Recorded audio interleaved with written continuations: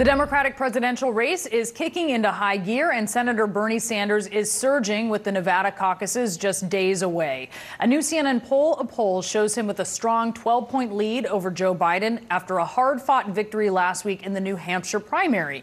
My next guest is a Sanders supporter. Ed Lingar is with us. He is a CNN op-ed contributor. And Ed, you recently wrote this piece on CNN.com where you explain how you once supported the Libertarian Party. So take us through this. How did you come to support a candidate like Bernie Sanders from being a libertarian? Well, Brianna, thanks for having me. And you know, this sort of march leftward makes perfect sense if you think about Nevada. So I'm from here, I'm from the rurals. We have a long history of libertarianism where, you know, we support LGBTQ rights, we believe in marijuana legalization. So all the social issues, you know, match up very nicely with what happens on the left. What I discovered in my own life was that, you know, I grew up in Nevada, and now I live in Reno, where the housing collapse just decimated us.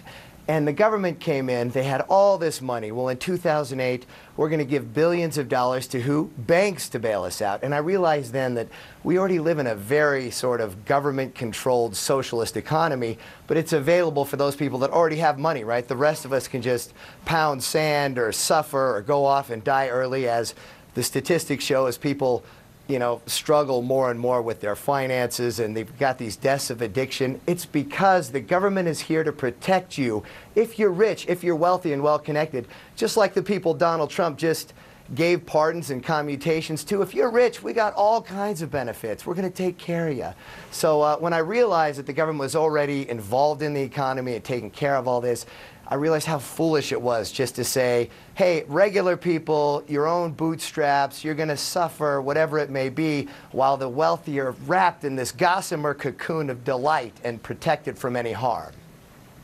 I love your way with words. I will definitely say that, Ed. And it's so interesting to hear your perspective on this. I want to know about something that we saw last night. This was Bernie Sanders on a CNN town hall, and he said he's not planning to release his medical records, additional records that he said he would release before he suffered a heart attack. Now he's suffered one this last fall, and he's not going to. I want, for you, as a supporter of Bernie Sanders, as you've sort of looked at that corporate socialism and said, hey, I want something that helps more Americans and Americans who are not wealthy. I know you're for Bernie Sanders in that regard, but what do you think about this? Should he release these records? You know, I put some thought into this, and I have to say, what drives me insane about this Trump era we're in is how Trump can break all the rules. He hasn't released his medical records. He's an old man himself. You know, he's got God knows what kind of health problems. But consistently, he only does what he absolutely has to do. And we ask every other candidate to play by a much tougher set of rules, and we come down on him. And why aren't you being so forthright with your medical records, Bernie Sanders? Well, we don't hold Trump to that same account. We're fighting this battle with this person who's willing to do anything, to break any law, to break any norm, and yet we're still holding his opponents to the same standard. Now, I would like it if there was more, you know, forthrightness, if people were honest, if we had transparency. Yet I can't really hold Bernie Sanders to some standard I'm not willing to hold Donald Trump to. And not only that, but when you start releasing... Are you not willing to hold Donald Trump to that standard, or is it just that you feel he isn't held to that? I mean, would you like to see him held to that standard? And if so, why shouldn't Bernie Sanders be held to that standard?